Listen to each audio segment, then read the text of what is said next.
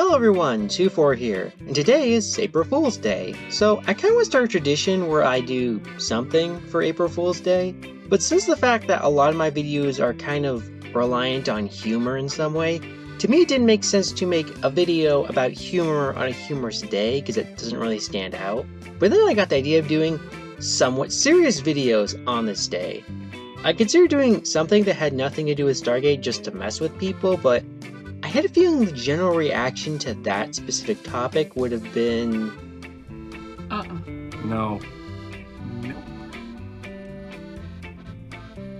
I also considered talking about Gate, but no, not yet. But one day I'm coming for you, Gate. I'm coming for you! So instead, I decided to do something else crazy. Talk about good things in Stargate Infinity.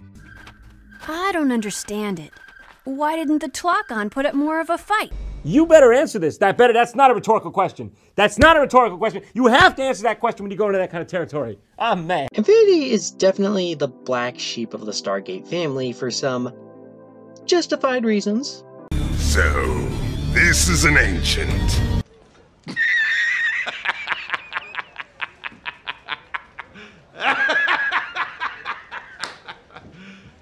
You serious? Yes, I know I used that joke before in the Everything Wrong With video. I like that joke. Sue me. Anyway, despite all of Infinity's problems, which I must reiterate, there are many, I think every now and again the show brings up some good elements or some good ideas that I think would be good additions to the Stargate universe. Side note, Infinity has a weird canon to it that I might one day go into detail about, but did you know it takes place 30 years after the first movie, which would place it around the year 2024? Weird, ain't it? So here are the top 5 good things from Stargate Infinity that I think can be brought in to the proper Stargate universe. Stargate Infinity. Number 5, use of vehicles. Stargate has always relied on gate travel as its main mode of transportation, which, I mean, it's in the name, Stargate. But the franchise has gone on to introduce other modes of transportation, Earth's various battleships, puddle jumpers, and so on. But these vehicles have always been spaced or air-based vehicles. The only vehicle from the shows I can recall that was used for land-based operations was this Malp-mounted machine gun, and it looks silly, right? Like, I'm sorry, but that looks kind of silly. Besides this, the SGC has never really invested much into land-based vehicles, which even the Templin Institute pointed out, and while they gave a good reason about why the SGC doesn't use land-based vehicles, I think Infinity introduced some decent vehicles which I think would be good additions to the franchise, and I would like to see this brought into Stargate proper. Even the jetpack, which I admit looks kind of silly, would be useful. I get this idea when I was watching some of the episodes of SG-1 and I started thinking, man, this problem would be over a lot quicker if they had like a car or something. Even the toy line from the OG movie had a land-based vehicle. Anyway, yeah, that's pretty much for this one. I just think it would make sense for Stargate Command to start introducing vehicles at some point. At the very least, you know, in case they have to drive like a lot of material between one place to another and the gate is kind of far away. And I think Infinity's vehicles are okay. They're okay, and I think they would make sense. Although I will admit they kind of look like something out of Halo. Although I can't tell if that means my case is better or worse. Stargate Infinity. Number 4, Gus Bonner. Heh, Bonner. So Gus Bonner, wait, let me use his official title. Major Gus Bonner. Okay, I'm done now. Gus is pretty much the only likable character in the main cast for Infinity. This is probably because he's the only one who is written as an adult. We don't know the ages of the main cast in Infinity, but besides Gus, the rest of the cast is probably younger since they are all cadets. In the brief research I did, I found the age for a cadet is around the age 18 to 21. Again, hopefully my research was right on that. But even still, they kind of feel a bit like this. Yo, dog, what you do that for? Dude, that hot chick was so totally a go. Duh, I was still gonna tap that. Since Gus is written as an adult and is meant to be the mentor character, he doesn't really have the moments that annoy me like pretty much everyone else in the cast has. Stargate regulations forbid any member of an SG team from collecting souvenirs. Of course, we're not on an official mission, so technically the regs may not apply to us. Every day I wake up and I hope you're dead! And at times, he honestly gives out some good advice. Why people want money? Well, money has no value in itself. It's usually just paper or numbers in a computer. But because everybody agrees those numbers are worth something, you can trade it for things with real value. Like food, clothes, shelter, transportation. Things everybody needs. And things that are just fun, like a television or a computer, a vacation. Or a pretty rock to wear on your finger. But you can also use money for things like supporting good causes. Or to help people make their lives better. There's nothing wrong with money, Draga. But the trouble is sometimes people get greedy. Now, he's not perfect, like that time he let his friend who enslaved an entire planet get off scot-free, or when he stole a ship that turned out to be a trap by the Tlacan. Though I'd argue with the latter that could have been more a moment of character development, since he was so desperate to get his team home and warn the SGC. Kinda like those moments when McKay needed to learn a bit of humility. As for how I would like to see Gus brought into the main universe, to be honest, I'm not really sure. It would be weird to just drop him in outside of a series that he was not made for. I mean, his role is as the mentor person. It'd be weird to just drop him in when he's not really needing to mentor people. Maybe something like a cameo, name drop, or even give him like his own solo episode. There's also the possibility of making a new series with him in the cast, but let's save that idea for later. Stargate Number 3. Non-human aliens. Having aliens in science fiction is not a requirement, but is still kind of a big thing for most franchises. But a big issue for a long time, especially when you have live actors on a TV set, is making aliens can be really expensive.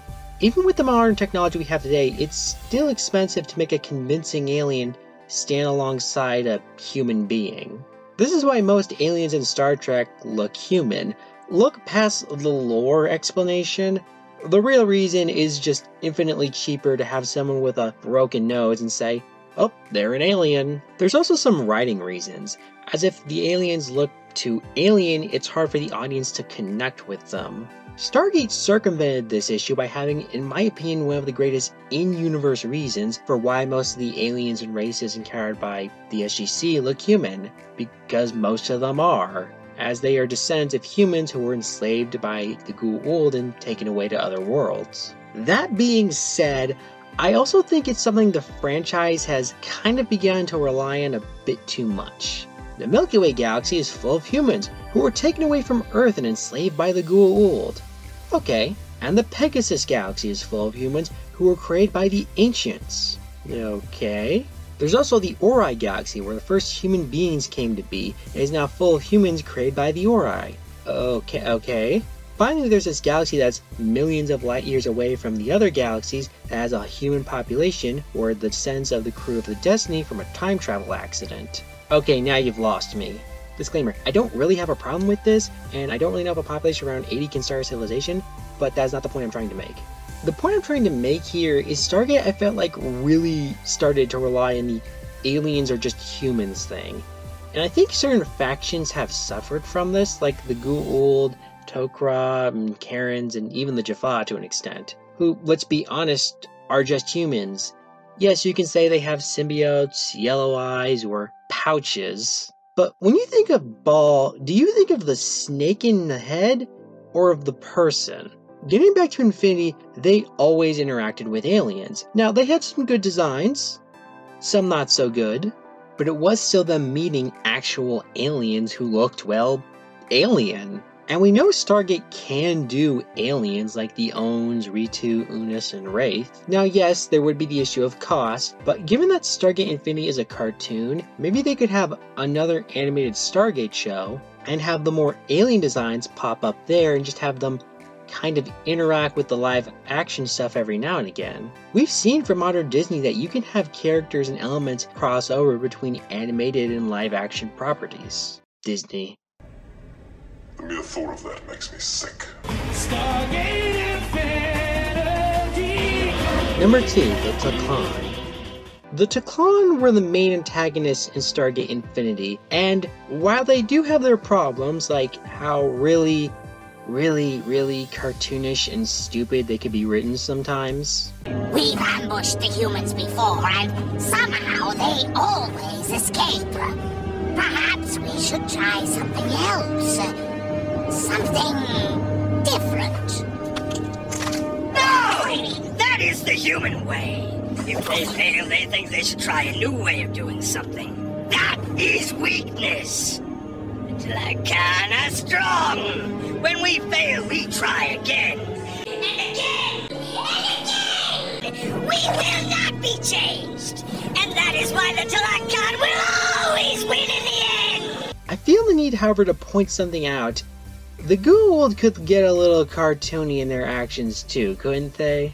And I feel if we peel back the layers of the bad on Stargate Infinity, we can see some of the interesting things about the Tlacan that make them dangerous. See, almost every major bad guy faction in Stargate, the Goa'uld, Wraith, Ori, Replicators, are usually written in a way where they can't really coexist or work with anyone else. This is usually because they try to exterminate, dominate, or eat them, or just do something to them that means their civilization doesn't really remain at the end. But the Tlacan are interesting because they don't really operate that way.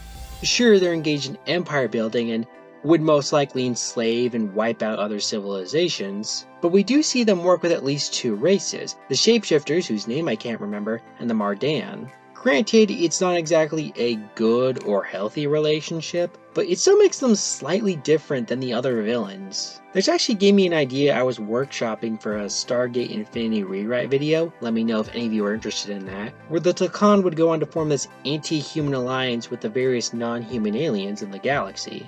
In theory, it's supposed to be a coalition to protect the non-humans from the major human factions like the Lucian Alliance or Earth. But in reality, it's kind of more like the Covenant, with the Tlacan sitting at the top.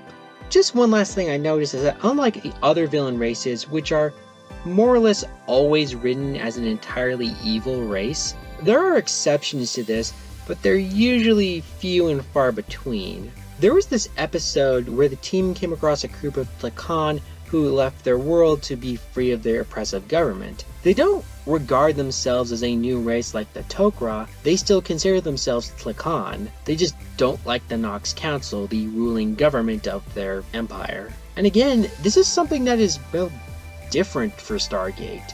And given recent effects of certain governments doing bad things and then arresting their citizens for protesting, I think this would kind of fit well with current political things going on in the world. Again, the Tlacan are not perfect, but there is something there. Stargate Infinity. Number 1, the overall story. Finally, the story of Stargate Infinity isn't a bad one. A soldier is framed for treason and is forced to leave the SGC with a team of young cadets and a valuable item that is connected to the Ancients. On the run from a hostile alien force, while trying to find a way home to warn Earth about a spy among their ranks. That's not a bad story to have set in the Stargate universe. It gives them a chance to explore new worlds on Stargate or revisit old ones. And the show, their reasoning for meeting all these new alien races is that they're going to worlds that specifically Stargate Command hasn't gone to yet, as they're trying to hide out. Another element that I think would make this story unique is they wouldn't have what I'm going to refer to as a home base. The SGC, Atlantis, Destiny, almost each show with the exception of 2, have something like this. A safe harbor they can go to, and I think it would be a good idea to bring this in Stargate proper. Again, it's just something we haven't really seen in Stargate before. So tying this back to what I said earlier, there's also the possibility of making a new series with him in the cast, but let's save that idea for later.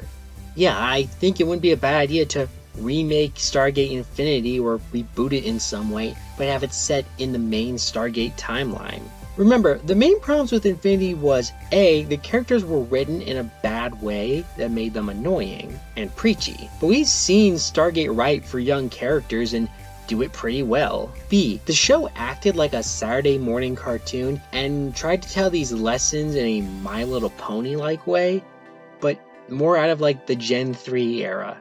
Don't ask me how I know that. And C. All the odd little things that made it non-canon with the rest of the show.